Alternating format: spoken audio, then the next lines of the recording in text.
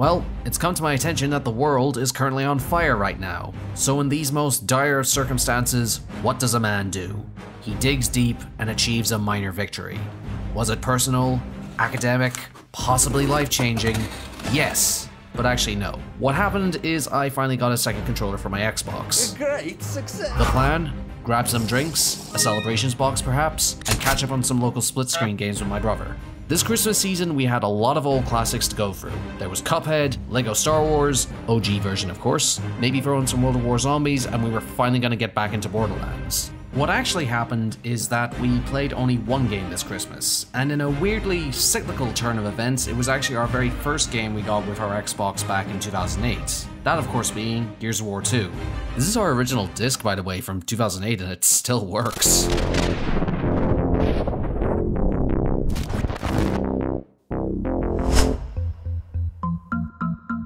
For those not in the loop, this is the one with chainsaw guns, and in the words of the best friends, the purest example of a video game ass video. It is truly one of the video games of all time, so unapologetically itself it nearly veers into parody, but somehow is all tied together by one simple fact: it has heart.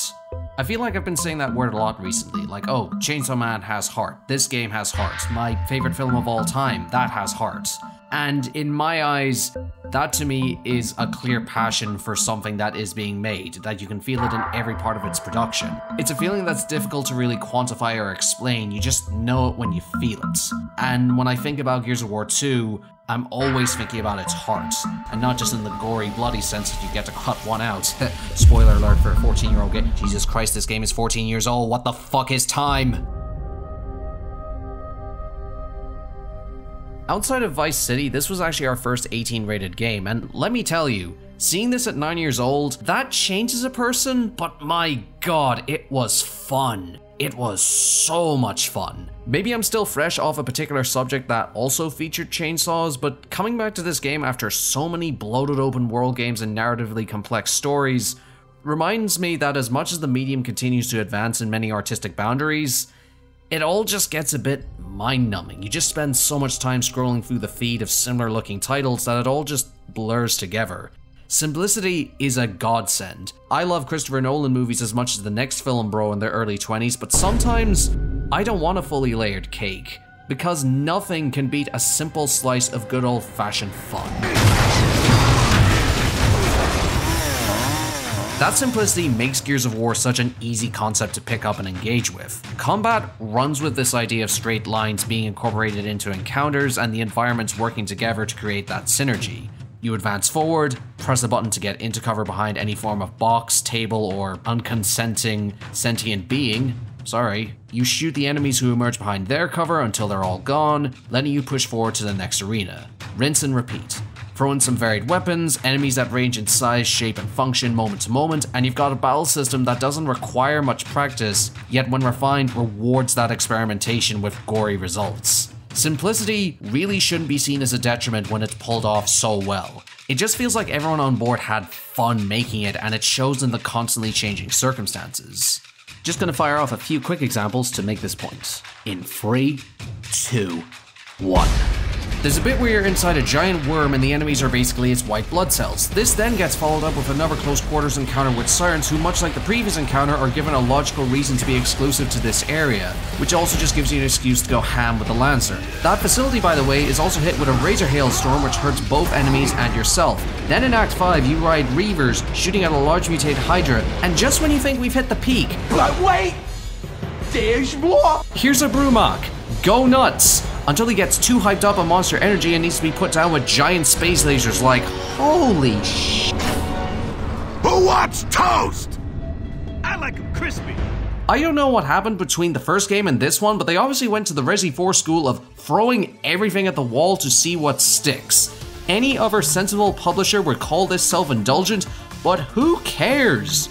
You have to realize we still had a PlayStation 2 in our house. This is what video games looked like back then. We also had the PlayStation 1 version of Philosopher's Stone, so Blobfish Hagrid has lived in my head rent-free, but this hit different. It sounded different, it looked different.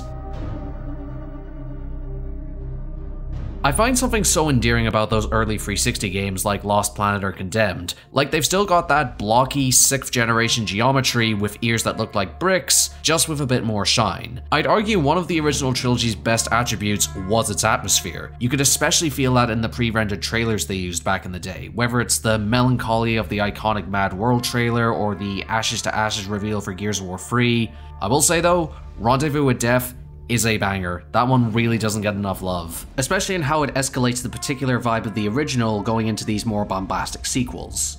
If the first game pulled from horror to influence its destroyed aesthetic, it also had the unfortunate side effect of covering everything in a thick coating of grey tones. Which was the style at the time. Gears of War 2 decides to go for the Aliens approach, with more widely distinct visual tones, going from cities to underground caverns to the Locust homeworld along the way. Alongside the collectibles, these locations have a tangible sense of geography, like you could see so much going on beyond what the linear path is showing. It's a really solid magic trick where the planet of Sarah feels like a bigger location than it actually is. What I'm trying to say is that Gears of War 2 passes the vibe check. Much like Big Man, you don't need a deep emotional reason for liking it. Because, come on, it's Big Man. He's just really thick, okay? That's kind of a summation on what playing this game is. There's a frenetic, almost roller coaster quality to its pace, seeing you go from bomb placement to tank mission to chainsaw battle with this metal motherfucker. Because it's constantly marching forward. And while a lot of people will play through it as Marcus Phoenix since he is the huge hunk we see the story through, for many others, including myself, the perspective actually looked more like this. Because I was player 2. I was seeing it through Dom's point of view. So there was this sweet spot around the 7th generation where local split-screen games still had a major presence, while online competition started to rapidly take hold over time. From a business perspective, it makes more sense to prioritize the newer technology to bring in more consumers to, hypothetically, play for longer. And it certainly did in a lot of cases. The amount of time I spent in Horde mode, the weird ghost camera in multiplayer, and sharing those sniper montages back in the day are a testament to that connectivity. But if you asked me, the best part of Gears of War was always through split screen, and more specifically the campaign. Me and my brother would play this game over and over to try and find every collectible and try each path. Gears of War 3 was easily the most hyped game of 2011 for us, and for that month of September, if we weren't doing schoolwork or sleeping, we were playing these games. He would later go on to buy me the Brady Games strategy guide because I was so obsessed with how the Locust worked, and by extension of that exposed me to the art direction. It was the first game that really got me to think about how an environment came together and how it could tell as much of a story as the dialogue did.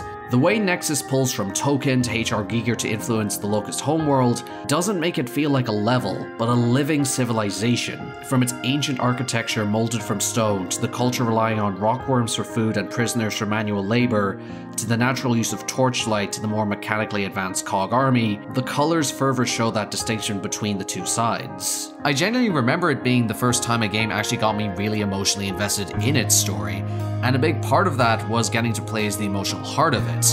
Rather than watching his story unfold, getting to play as Dom let the major story moments hit harder for me. He may not be the traditional hero of the piece, but the way cinematic director Greg Mitchell frames shots around Dom, he becomes the rock for the players to latch onto. He is the center in all of the chaos, especially for that one scene with Maria. Now, just hearing my voice try to explain the pain of this sequence really won't do it justice, but when looking at the difference between 1 and 2, that tagline of bigger, better, more badass runs throughout this game's veins constantly, except for here.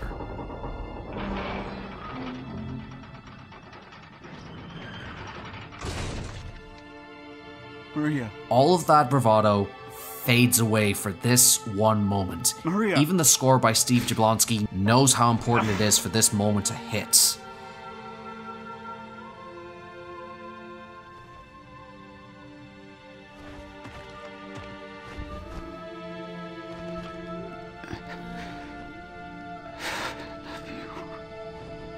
Dom. And then comes the truth we all knew.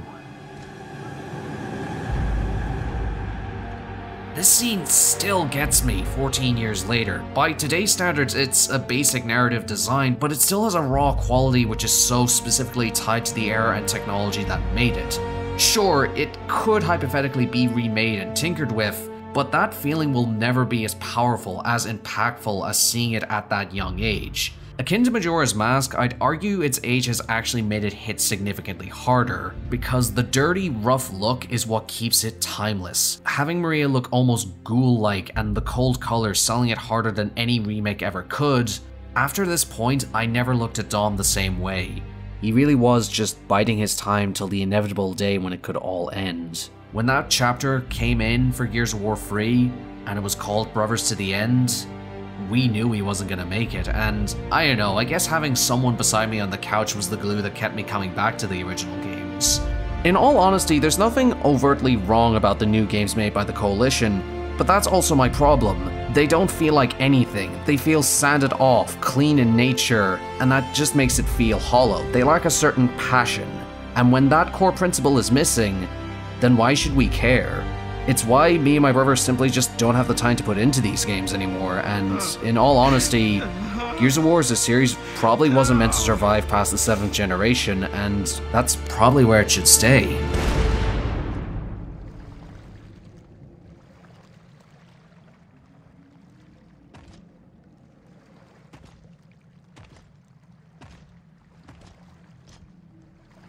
But why should that be seen as a bad thing? It is simple by today's standards, and that's why it's a breath of fresh air to play in 2022. Just sitting down to gather all the gameplay footage for this video didn't feel like a chore, but a chance to just forget about the stress that comes with getting older and just lose myself in a video game for just a little bit. It's simple, it's fun, I just really liked it. Heck, I still like it now. If you're like me and have found yourself getting overwhelmed with the abundance of overly priced games with too many meaningless mechanics layered on top, replay Gears of War 2, especially if you've got a roommate or sibling you can share it with. Video games have this great ability to bring people together like nothing else can, and for these cold winter months, we can use all the comfort we can get, even if it is down the barrel of a chainsaw machine gun. I really like video games, I hope that's apparent. They've been a great source of comfort that's made the low points of my life more tolerable and the highs even better. Boot up the game and have some fun. It'll remind you why you love the medium in the first place. Thanks for watching, and I'll see you next time. Delta out.